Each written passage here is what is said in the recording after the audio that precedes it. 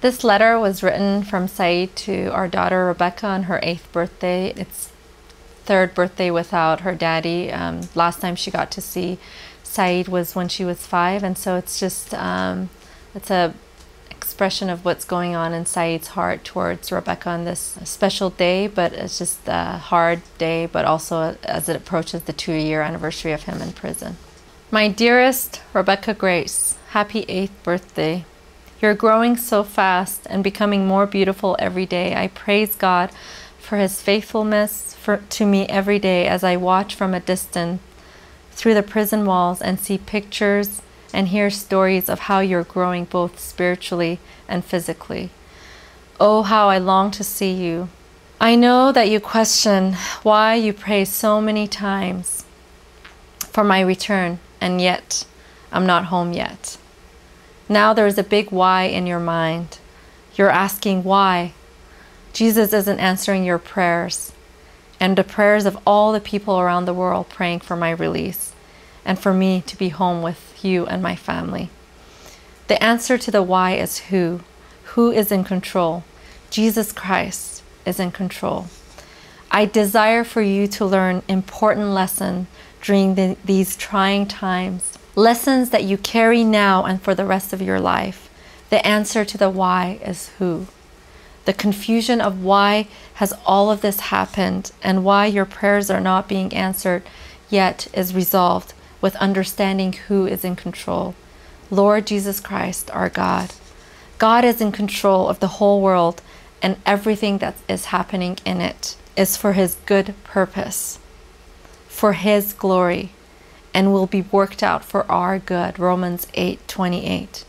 Jesus allows me to be kept here for his glory. He's doing something inside each of us and also outside in the world. People die and suffer for their Christian faith all over the world, and some wonder why. But you should know that the answer of why is who.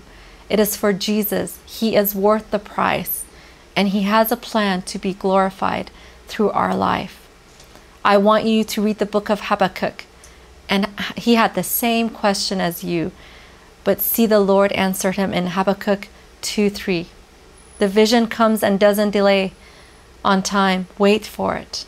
Mommy and I always had big desires to serve Jesus and had great visions to be used for his kingdom and for his glory. So today we pay a cost because of God. Because God who created us called us to that.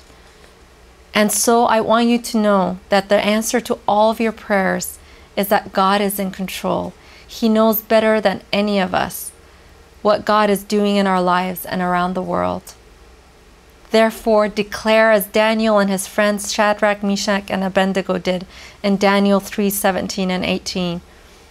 If that is the case, our God whom we serve is able to deliver us from the burning fiery furnace. He will deliver us from your hand, O King.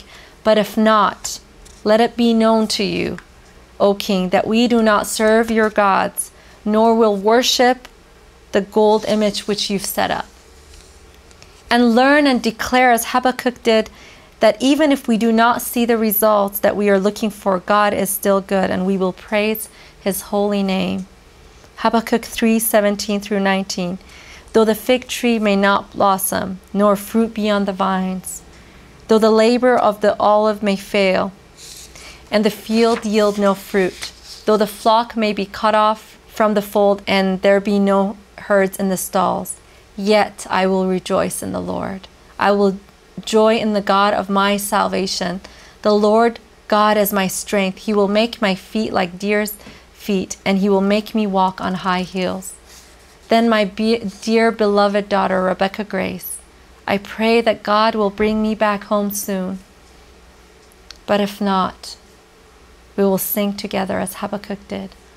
Hallelujah, either separated by prison walls or together at home. So let Daddy hear you sing a loud hallelujah, that I can hear it all the way here in the prison.